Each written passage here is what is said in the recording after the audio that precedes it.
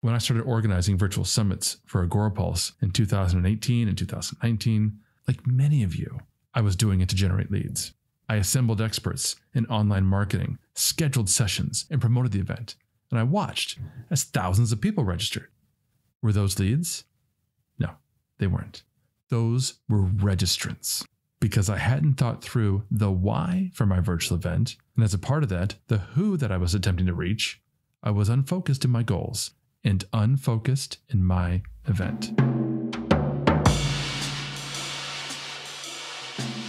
The Virtual Event Strategist, a podcast by Mike Alton, teaching virtual event strategies so yours is a success. One of the reasons the Star Wars stories and saga has endured so well over the years is the expert way in which George Lucas intertwined a hero's journey alongside spaceships and laser battles. Joseph Campbell popularized the concept in his 1949 work, The Hero with 1,000 Faces.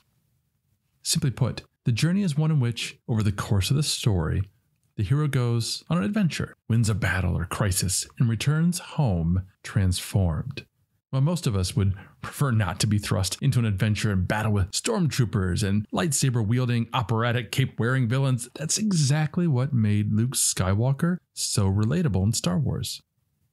Living on a farm, in the middle of nowhere, with his simple and uncomplicated aunt and uncle, Luke dreams of going off on adventures with his friends and leaving that life, that existence based on other people's dreams, behind. We will come back to the concept of the hero's journey in a future episode, as it relates to your audience and the people who are showing up to your events looking to be transformed. For now, though, I want to hone in on Luke, and specifically some of the things he said and did early on that were telling. When we first meet Luke, he's building a case to his uncle that he's no longer needed on the farm and should be able to go to the academy and join his friends in the rebellion.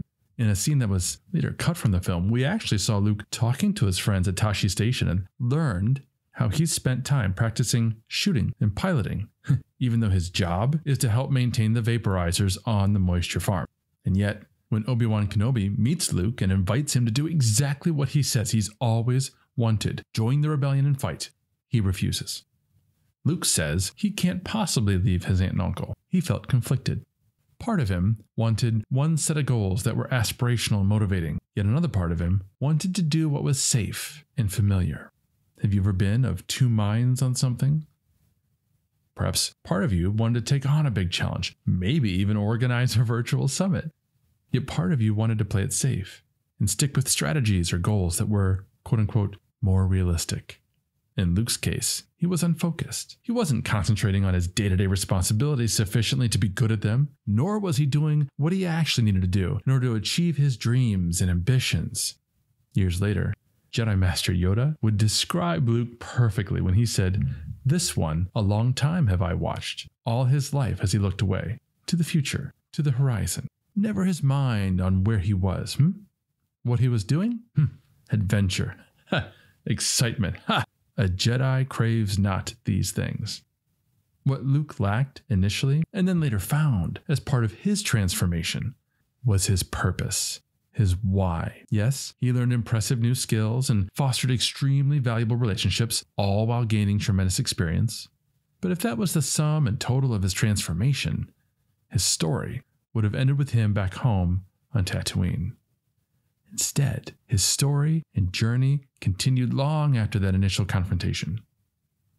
Just like you will continue to run and host and succeed with virtual events again and again.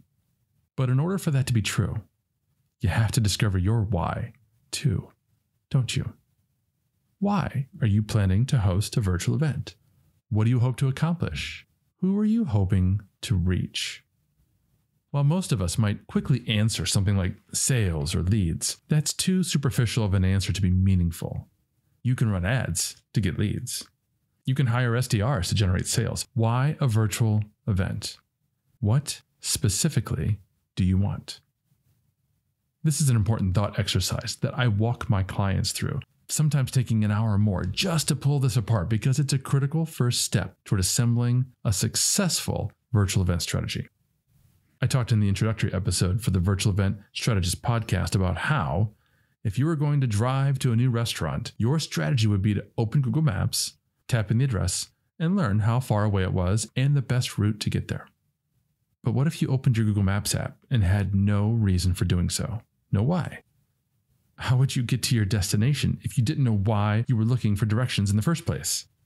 When I started organizing virtual summits for Agorapulse in 2018 and 2019, like many of you, I was doing it to generate leads.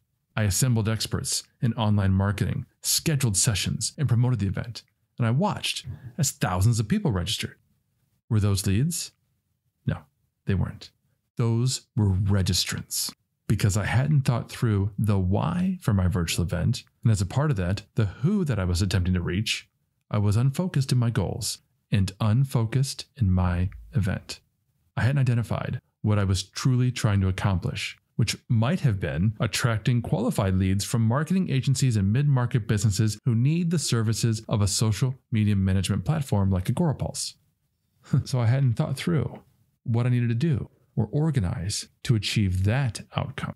Sure, luckily, there certainly were registrants of even those early events that went on to become leads and customers, but there I was, accepting topic and session ideas from whoever I knew in the space about whatever they wanted to talk about. There was no plan, no strategy. Virtual event planning really boils down to thinking through what you want to accomplish specifically and putting together a strategy that actually sets out to achieve that outcome. So we start by determining what it is that you want specifically, and the next determination is where you're at now. At what point in the planning and determination phase are you? Is this just an idea you've had, a task you've been given, or have a set of details been determined? Keep in mind that as you work through this process of determining your why, the reason for asking the questions and noting the responses is simple. At certain points, you're going to land on answers and information that your unconscious mind has been holding on to, but that your conscious mind has not seen written out on paper in that way. At some point in this process, there will be an eye-opening moment and a revelation that will help you achieve the focus you need to be the achiever you are meant to be. Next, think about the outcome that you want to achieve as a result of hosting your virtual event and describe to yourself what that achievement actually looks like. How will you know when you've got it? And when you achieve that result, what will it get for you or allow you to do? Consider how that would impact your business and your capability to replicate and scale the virtual event strategy you've now developed. I mentioned a moment ago that it's important to think about who you're hoping to reach and target with your event. Similarly, think about the resources you have at your disposal. Have you ever done this before? Do you know anyone who has? Many first-time virtual event hosts and producers feel isolated and understaffed. They start to think about the sheer volume of tasks that have to be done between now and event day, and they feel overwhelmed. They're staring at some pretty big, hairy, audacious goals, and they're not sure where to even begin. It helps if you have some experience that you can apply. Perhaps you've run some events in the past, or maybe just some live streaming video. Certainly you've been to other people's virtual events and can recall what those looked and felt like. And it helps to think about who else we might know that has relevant experience. Start with the people on your team and then branch out to colleagues in the industry and virtual event strategists and consultants in general. Who can you talk to who has organized virtual events in the past and achieved the kinds of outcomes you're envisioning? Write down all those names as potential resources and make sure you have built trusting relationships with each of them. There are resources in relationships. In the case of Luke Skywalker, he leaned first on Obi-Wan Kenobi, then Yoda, as mentors and guides that helped him find his purpose and achieve real focus in his work. Finally, it's helpful to think through the purpose for your purpose. In other words, ask yourself these questions. What will happen if you achieve your outcome? What won't happen if you achieve it? What will happen if you don't achieve your outcome? What won't happen if you don't achieve it?